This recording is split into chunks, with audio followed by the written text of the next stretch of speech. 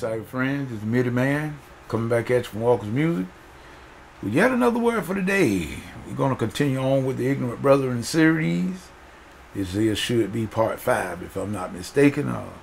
Mitty Man want to give God all the glory, give him all the praise for life, health, and strength for as well as it is. And we hope that each and every one of you, all the cyber friends, that we hope that your day is going good and your week have started off on the right foot. Matter of fact, we just want you to give God the praise, give him all the glory, because it is he that has allowed us to be here one more time.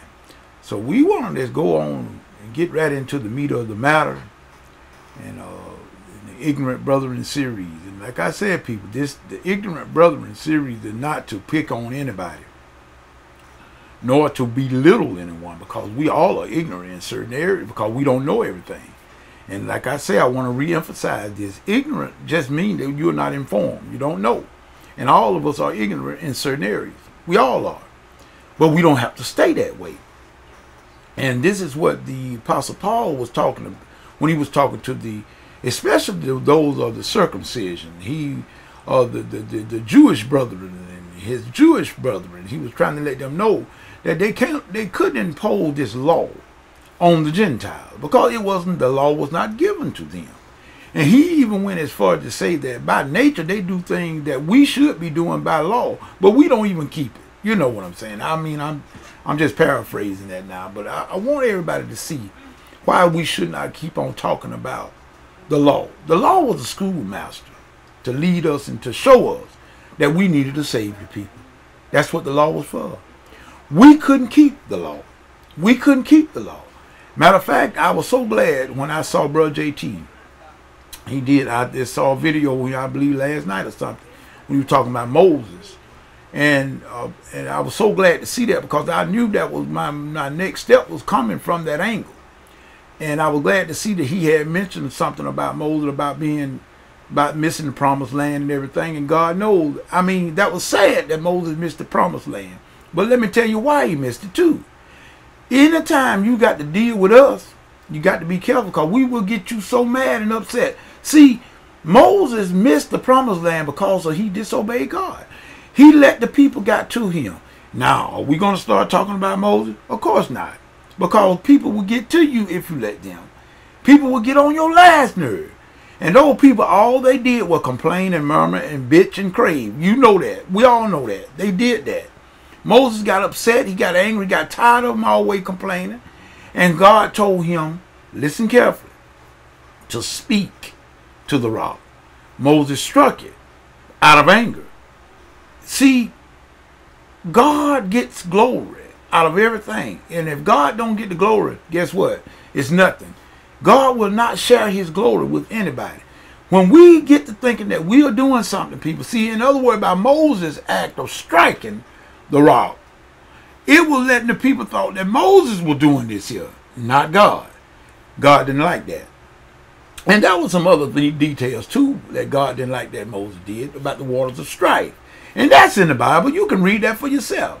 Those were a couple of reasons why Moses didn't enter the promised land. But we're going back now to the Ignorant Brethren series. You don't have to stay ignorant. In other words, all of it's in the Bible, but for some reason, we want to read what we want to read, and we want to interpret the way we want to interpret. The Bible interprets itself. The Ignorant Brethren, according to Paul, when it came down today, and I want to talk about this here, because like I said, ain't no sense of this to keep staying up under the law. We are not under the law, people. Believe it. Jesus brought in a better deal. Why do you think they call it the New Covenant or the New Testament? If the old had been all right, there wouldn't have been no need for a new. Was the old bad? No, of course not. It came from God. It was good. We were bad. That's what I want to get everybody to see. It seems as though that we cannot phantom in our little old mind or just accept the simple belief in Christ frees us from the yoke of sin. The strength of the law is sin, people. In other words, if there is no law, there can be no transgression. You understand what I'm saying? Now, let's go back to the garden. Let's go back to the garden. Why didn't Satan, and matter of fact, I heard somebody else say this here, and I wished I knew the person that said this so I could give them credit. But it was the truth. Why didn't Satan tempt Eve to just kill Adam instead of having him to eat from the fruit, from the tree? All right, I'm waiting. Think about it. There was no law. There was no law about killing. You can't tempt people when there's no law. The only law that was present at that time was what? Do not eat from this tree of the knowledge of good and evil. That was the only thing, the only law. That was the only thing that God had placed in commandment that you shouldn't do. Satan could only tempt what he had said not to do. In other words, you cannot penalize man for walking on your grass if you don't have a sign there. But if you have a sign that it said do not walk on the grass, then if man walks on the grass, then man is a transgressor. But if you don't have a sign there, how can I transgress when there's no law? There's no guideline. See, the law was a guide. It was a schoolmaster leading us to where we are. When Christ came, that was the end of the law, people. That was the end of the law. When Christ came, that was the end of the law. Please, why don't we just forget that? Now, when it came to the time for Christ to depart, it's for the ignorant brethren. You got a lot of people that say, well, you got to be careful about taking communion. And I've seen a lot of people, when it's come time to take the Lord's Supper, they get up and leave out the church. And I'm like, wow, that tells me that you don't belong to Christ. People, don't be ignorant. If you do not partake in the Lord's Supper, you don't belong to Him. People have been taught wrong for so long, including myself. I always thought, no, well, I can't take the Lord's Supper because I got sin in my life. Well, if that be the case, then can't nobody take it. There's not one person alive today that ain't got some wrong in their life. I know you may think, I know that we've been a Christian for so long and we think we squeaky clean. But no, people. We got some issues, all of us. That if Jesus paid the price for it, we're not a prisoner of sin anymore. We're not a prisoner. But people, come on now. Come on. Don't make God out of a lie. You can't do it anyway. If we could keep things to the letter, Jesus died for nothing. Oh no, people. We're always going to be dealing with some issues. Jesus told the man, the rich young ruler, remember he came to Jesus and said, okay, I got this thing. I got it whooped. He said, I don't know, all these commandments I kept from my youth. He wanted to both. Jesus, yeah, but I love you. But one thing you like. Go sell what you had. Give to the poor. Take up the cross and follow me. He went away sorrowful. Well, he just broke the first commandment. Don't have no other gods before God. His money was his God. So you see, come on, people. Come on. Then, we got some of us say, well, I don't commit adultery. I didn't commit adultery, Lord. No, that Ernest did. Man did. He committed adultery. Yeah, man did. Sure did. Then Jesus looked at him and said, okay, well, all right, you didn't commit adultery. Okay, how many of you ever looked on a woman? Twice. Y'all know we got some good-looking women out there. Come on now, brothers. Come on. Let's be for real. You got some good-looking sisters out there. Good-looking women. God made them that way for a reason. They are good-looking. When you find a good-looking woman, she's a good-looking woman. No sin in the good look. No. Matter of fact, who wants something that don't look not attractive? I don't. But what did Jesus say? If you look on with the wrong motive in your heart, you've already committed adultery. Well, that about got us all, didn't it? Because all of us have done that. I'm not here to argue with Scripture. Jesus, every time people try to get big rich about the law, about what they were keeping, Jesus always showed them, he enlightened them what the real law was. The fulfillment of the law. Jesus is the only one. Thank God for Jesus. So therefore now that many man knows that there's nothing good in him, now I can look toward the cross. and accept and believe what Jesus done for me. Now that's what makes me righteous. Not the law, but what Jesus done.